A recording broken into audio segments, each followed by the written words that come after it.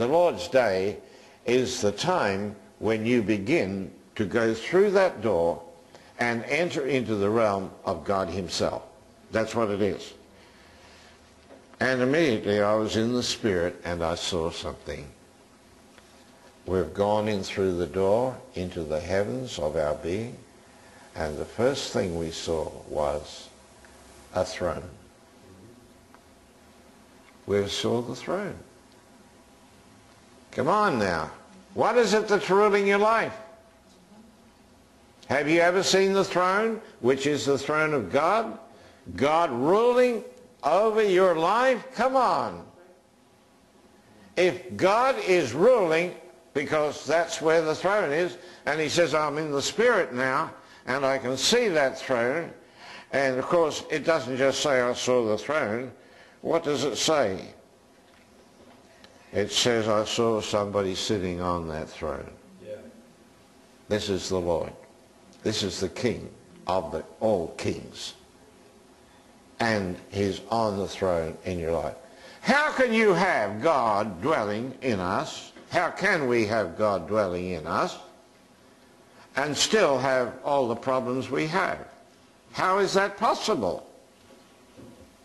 Well, it simply means that the door has never been opened and you've never seen the throne, because this is the throne of God. God controls the universe. I've heard so much crazy ideas, you know, from some of the preachers that are around, you know, saying that God's not in charge of this world, the devil's in charge of this world. Oh, Lord, help us. I want to tell you, God is in charge of this world. He owns this earth. He owns the heavens and the earth. He owns it all. Everything in the earth and everybody on the earth. There's nothing he doesn't own. Don't belong to the devil. God is in control of this earth. You say, well, then why are the wars and why are the people killing each other and all this going on in the world? Well, it's all having a part to play in this thing we call life on the planet. God's still in charge. There is no good and evil in God, because he controls what we consider evil, but it's not evil to him. There is no such thing as evil in God, right, nor in anything that he does. God is the potter. We are the clay. And out of one piece of clay, he can make a vessel unto honor, and he can make a vessel unto dishonor. He can make one that you would say, this is spiritual, this is good. This one is not spiritual, and it's evil. That's what we would say. God never said that. God said this one is unto honor, this one is unto dishonor. But the one unto dishonor is fulfilling the function of God exactly the same as the one unto honor. Come on, this is reality. You understand this? There is no good and evil. Good and evil is a concept of the human mind, the natural mind. That's all it is. It's what we consider, we becoming the judge, we sitting on the throne, determining what is good and what is evil. You see, that's what happens in a lot of religion. Religion is letting man play God.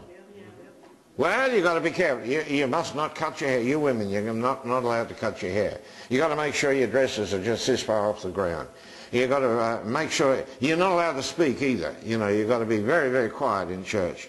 And if you want to ask anything, wait till you get home and ask your husband. I mean, he won't know, but ask him anyway.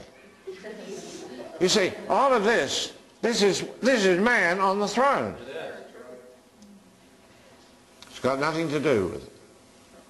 God is ruling and reigning. But there is a man on this earth that is going to rule and reign with Christ. And he said, if you will overcome, I will grant for you to sit with me on my throne. Hallelujah. And that's when we can take charge of our life. I want to tell you, so many Christians are still living in Egypt. And they're under a Pharaoh whoever he might be, whatever he might be. It might be sickness, might be pain, might be suffering, it might be some disease, it might be whatever. But see, Jesus Christ read in the synagogue that morning, remember, the Spirit of the Lord is upon me. He has anointed me to bind up the brokenhearted. He's anointed me to release the captives. He's anointed me to open the prison doors to them that are bound. That's ministry. That's what I'm sent to do. Yes, sir. What am I trying to do this morning? I'm just trying to tell you what God is saying to you. He says, I want to set you free. I want you to see that door open in here and see the throne of God in you. That throne of God is supreme. In other words, there is nothing that has power over God. Nothing at all. And people still talk about the serpent in the garden. Well, I want to tell you, he's got a squashed head. Yeah. Somebody's already put his foot on the head of that thing. Yes, sir. 2,000 years ago, as a matter of fact, the serpent died. Good. And if you think he's still alive, that means you've been fooled. You're deceived. Yes, sir. Isn't that amazing? So, the throne is within me, and there is one sitting on that throne. He is Lord. You sang that this morning, didn't you? Yeah. Jesus Christ is Lord. He is Lord. What does it mean? He's in charge. He's in charge of your life. Well, then you say, well, why have I got all these problems? Because he's not in charge of your life. He wants to be. And the throne is still in there. And if this morning God opens that door for you, you will see the throne in there. But you might not see the one on it until God opens your eyes and you recognize Jesus Christ is Lord. That means he can do whatever he needs to do in our lives. And he said, he that sat on that throne was to look like a piece of jasper. You notice there's no image here. There's no image. Why? Because he's spirit. Spirit doesn't have image. That's why God said you're not to make any image of God. No idol. And it says there was a rainbow round about the throne. This little incident here, or that John talks about, the door being opened, realizing Christ is on the throne of our lives, was designed to set us free. Set us free from our problems, our headaches, our fears of the future, everything. Because if Christ is seated upon the throne of my life, I have nothing to worry about. Nothing to worry about. He is Lord. And so the children of Israel, they walked through the wilderness. Rebellious people? Yes. But did they die of starvation? No. Even the rebellious people did not die of starvation. Did they ever die of thirst? No. There was plenty of water for them. Yeah. How did they know where to go?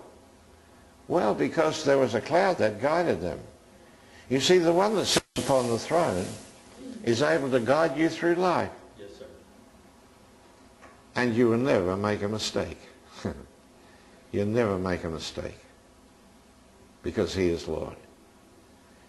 Before you were born, before the foundation of the world, God had a plan for your life.